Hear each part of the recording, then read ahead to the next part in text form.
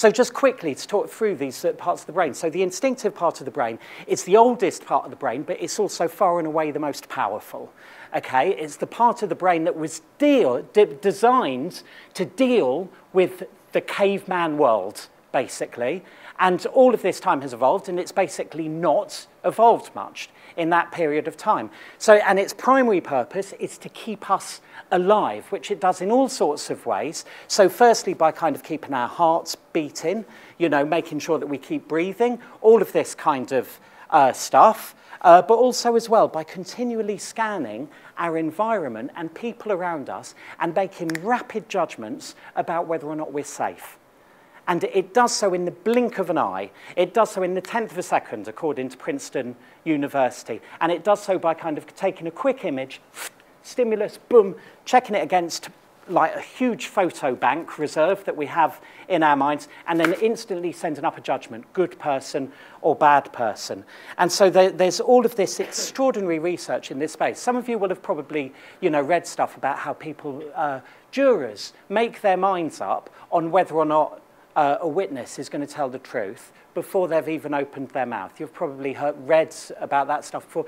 There's heaps more. Once you start digging into this stuff about unconscious biases that, you know, I was talking to, there we go, about earlier, there's heaps of stuff, and particularly important when it comes to leaders. So there's all these extraordinary stuff. We're more likely to trust people who are taller than people who are shorter. We're more likely to trust people who have brown eyes than who have blue eyes. We're more likely to trust people who have baby faces, people who have more symmetrical faces. There's all sorts of really weird stuff when you get into it. And what it is that as we've evolved over the years, there's a reason where we trust people with baby faces. Why? Anyone? Innocent. Well, we have a survival need to look after babies, you know. That is how we protect our species. That's how we guarantee the future of our species. And so within our mind, our facial recognition zone, you see someone who has a baby face, you're drawn to them. You're instantly drawn to them. And so there's a survival instinct behind all of these things. One of the favorite bits of research that I stumbled across when I was researching the book was about how men find women attractive. And there was a piece of research that was done where men were shown a series of pictures of women, and they were asked to rate them. And like literally, it was just two piles, kind of hot or not, you know, if you like. And what the guys were doing was they were consistently putting women whose pupils were dilated into this pile and not into the others. Now, why would they do that?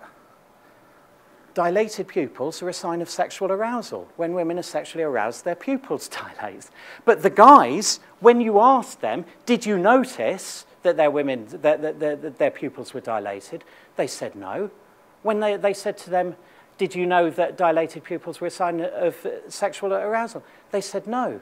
And so this was obviously something their instinctive brain was seeing that they were not, and it was basically telling them who was up for it and who wasn't, in a kind of discrete, shorthand kind of way. But this is the wonderful way in which our instinctive brain works, and it works entirely free from any rational scrutiny. So then moving up to the emotional brain. Now, the emotional brain is kind of a bit like a huge chemicals factory, which releases these powerful chemicals like oxytocin, you know, cortisol, serotonin, all of these chemicals which flood our brain and reduce our capacity for rational thought. And when we say about, oh my God, it sent a shiver down my spine, or it made my hairs stand on end, what we're basically talking about is chemical reactions that are going on there. And great leaders will bring about these chemical reactions. They'll make us feel amazing. You know, like the old Maya Angelou quote about, you'll forget what they've said, but you'll never forget how they made you feel. And the way that you're meant to feel these things is basically by the release of chemicals in your brain. And so that's something about what the emotional brain does. And, you know, people get addicted to the flow of these drugs as well. We do when we're You see people now addicted to their phones. We now pick up our phones. This is fine to take a photo. But we now pick up our phones, like to check our phones and do our little run-through 110 times a day on average. And we're chasing these little fixes. You know, oh, I've got another Facebook light.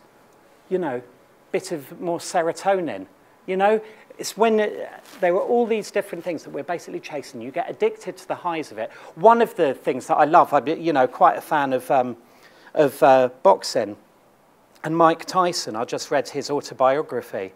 And he, for any of you who know about his background, he had the most terrible, like, feral background, basically. His mum kicked him out when I think he was 7, 8 years old or something like that. And he was brought up by gangs, was basically running wild. And then there was an elderly white guy who took him under his wing and led him. You know, Cus D'Amato was his name, and he was a trainer. And for that period, the period that Cus D'Amato was alive, Tyson had some order in his life. And this is what Tyson had to say about Cus D'Amato. He said, "I'd never heard anyone say nice things about me before. I wanted to stay around this old boy because of the way he made me feel. Give a weak man strength and you become addicted." And this kind of sums up the leadership transaction, if you like, that this is what goes on, that the leader will meet the emotional needs of the people that they're leading, in return for which the people will provide their support. So Blair gave people hope for a long time, and in return, he was granted with support, you know. George W. Bush gave the American people the feeling that he would keep them safe, and they gave him his support for as long as he was doing that. And now, for some people, Jeremy Corbyn is providing an outlet for their anger, and he is winning their support. But it's an emotional relationship, constantly being renewed. So that's something about the emotional brain. Then the logical brain. The logical brain, we all like to imagine we're supremely rational creatures, of course, and, you know, always analysing the logic of everything. Anyone who's read any of these books recently by wonderful people like Daniel Kahneman, Nobel Prize winner, Thinking Fast and Slow, or any of that, will know it's absolute nonsense. Most of the time, we go through the day and we're just making rapid judgments on things, really, really quickly, rule of thumbs, using things like heuristics. And the brain is not really as logical as we like to think it is. What happens instead is the brain kind of works like train maps. Things get connected together, and then they become stuck together, and we think there's a false logic that because something is said after something else, we assume there's a connection, for instance, between the two things. So that when we were writing speeches, you know, for Patricia Hewitt way back, like one of the lines that appeared in government speeches all of the time back then was in 1997, we gave independence to the Bank of England. Since then, the government has experienced the longest uninterrupted period of growth in its history. It's a wonderful example of what the ancient Romans called post hoc ergo propter hoc. After this, therefore, because of this, you know? So it's an ancient Roman rhetorical device, but it's one now which neuroscientists would refer to. I forget who it was said it, but the neuroscientist said that when neurons fire together, they wire together, which is a nice little sound bite, isn't it?